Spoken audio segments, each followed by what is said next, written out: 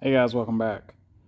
Well, we're going to do this little video at the end of the day. So we've kind of been working on the car and we got like a couple things done. So one, we got our Zeta coilovers. We came with these Hyperco springs, and these were 6 inches long, 500 inches, or whatever, 500 pound per inch.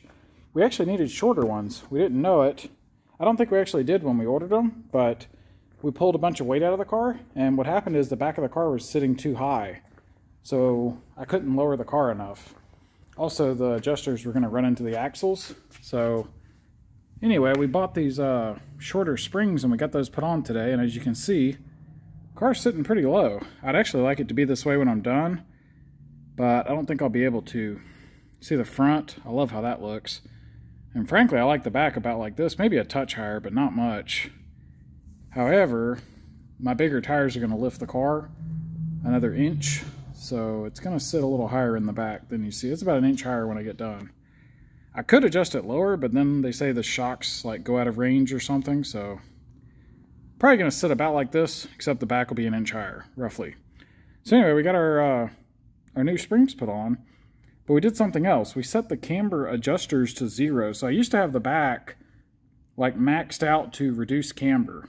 Because I'm drag racing, I don't want the tires crooked. I want them straight up and down. So I did that, and you can see now that we have a lot of camber in the back.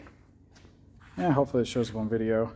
But anyway, yeah, there's definitely camber. I don't know how well that shows up on a video, but it's about probably close to 2 degrees. Hell, it might be. This wheel looks way more than 2 degrees. That's 2.5 on this wheel. I don't know why they're different. I swear it looks like they're different. But yeah, this one looks like it's at maybe 2. The other's at 2.5. Whatever. That's not going to work for drag racing, but we got a plan.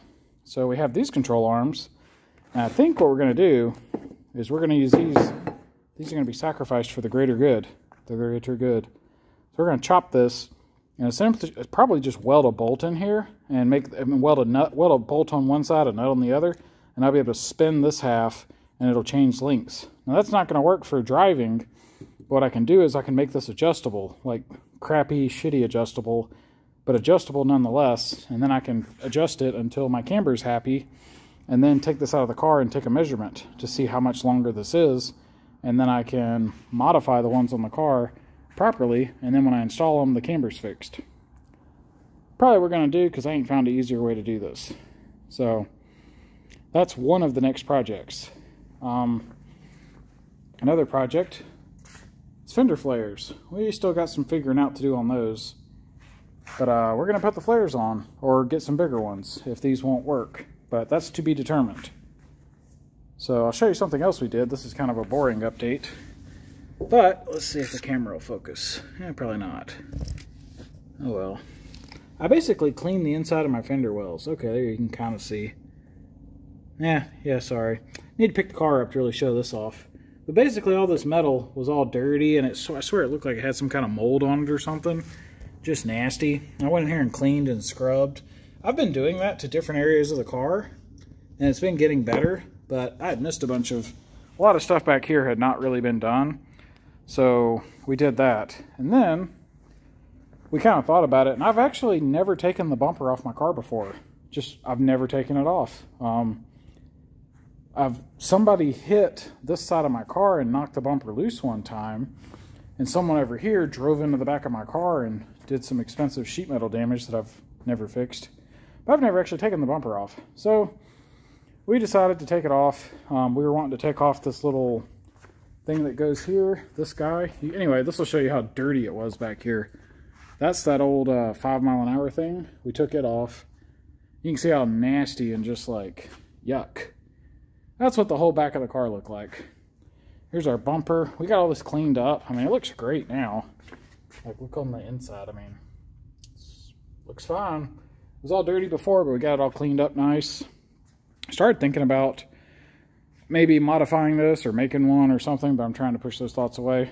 So, but I do kind of like having the short back end. I could see a custom bumper looking nice, but anyway, we ain't got time for that. But hey, we at least got it cleaned. We pulled the tail lights and cleaned those too. That's the tail lights. They're looking better. They could still, I kind of missed some spots on one of these. This one, the back of it's like, eh. This one, the back of it's still got dirt. Needs another cleaning. So does that one. But anyway, we got a preliminary cleaning done. So that's cool. Made a little bit of progress. Finally got started on these wheels and tires, which is nice. Like I said, I think we're going to do the upper control arms next. Get our camber dialed in and go from there. Let's see. So some of you guys might be wondering, like, why are we doing all this work to fit these tires? And really the answer is, I just think we should. One of the biggest problems I've always run into in a Miata is grip. You know, you can add power and add power. In fact, if you go look up YouTube, go find some videos of guys that make like 400 wheel, 500 wheel, and all you'll hear them say is, I'm spinning in third, I'm spinning in fourth, and that's the reality. When you got a lot of power, you can't put it down. But that's a limiting factor. You'll notice a lot of cars nowadays, the cars that are really fast, most of them are all-wheel drive, or they just have really damn good tires and suspension and launch strategies. You know, it's like the perfect, everything has to come together for a car to really get a good launch. And you're only as strong as your weakest link. So my car is going to have some strong links. We're going to have eventually we'll have a turbo motor that can build a lot of boost before we launch. We have a good transmission for drag racing. It's got a, high stall converter. We got a trans brake. It's very, very strong. Strong drive shaft, strong diff, true track limited slip, drive shaft shot 900 horse axles. We got a lot of stuff. But we used to run on 6-inch wide wheels with some little drag radials. So now we got 10-inch wide wheels. These are street tires, but of course we got our slicks. These puppies. So, and this is a 26-inch tall tire. And they call it a 10-inch tread section, but I mean, this thing's almost a foot wide. But basically, we're doing it for the grip. We're going to have some sidewall flex finally. We had some with the old ones, but not this much. We'll be able to air these because these are 10 inches wide instead of 6 inches wide. I used to have to, when I aired down to 18 PSI, the car launched really hard, but it was all over the place. I'm betting with these, I can probably air down to like 14 PSI. I mean, we'll see. But I bet I can air way down and get some real flex out of these sidewalls. I can fucking push this right now. I don't even know what's in these. But I'll probably be able to air these down more and get better grip. And let me go over something else that was a limiting factor. The camber.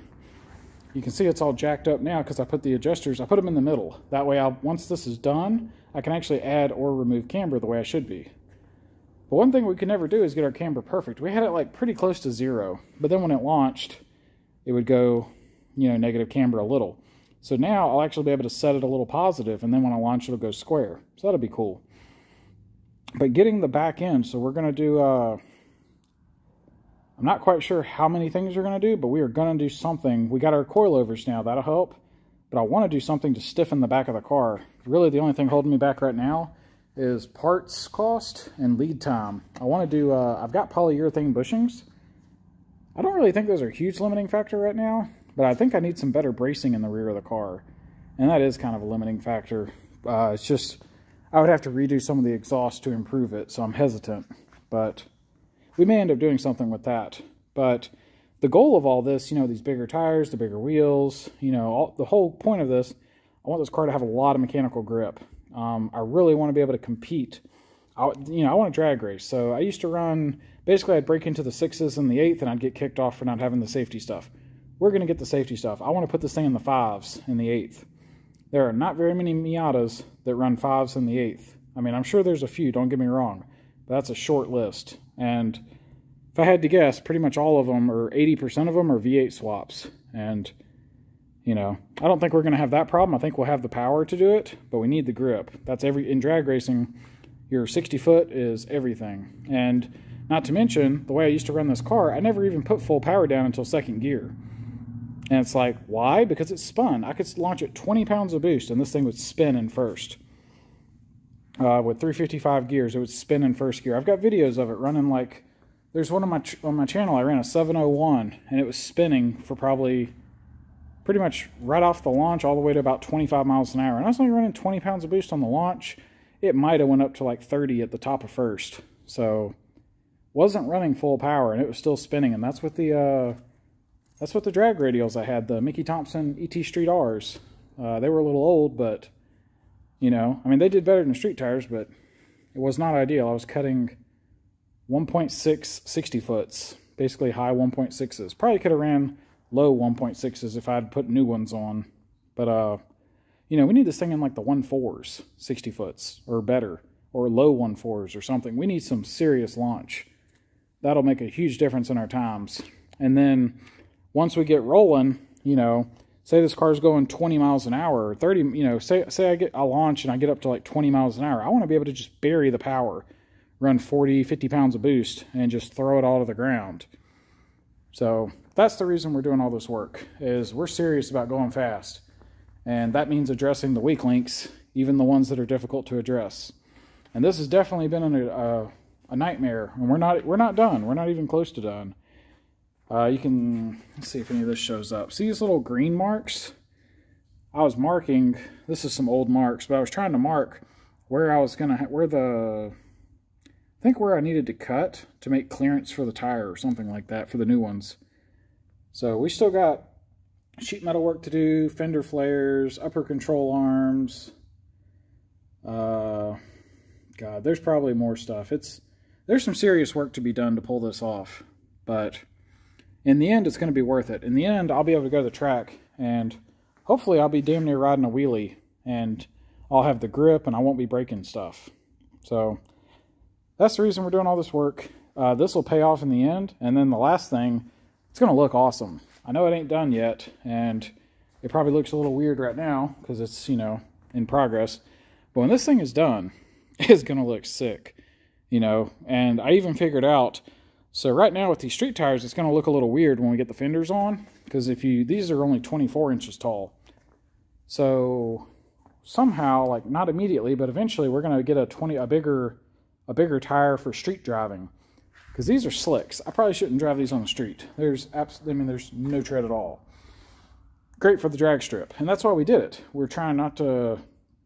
This car's been famous for compromises, and compromises, you know, unfortunately, it's good for daily duty, or, you know, like dual duty, street and track, but it's bad for putting down numbers. So we got some dedicated Hoosiers for the track, but that means we're going to need some dedicated street tires. And we bought these. We hadn't even drove on them really, but you know, when we get these bigger tires and the fender flares, these are going to look small in those fenders. So we'll probably end up getting bigger tires, which means we may have to go to a 16-inch wheel to find a tire option that's suitable.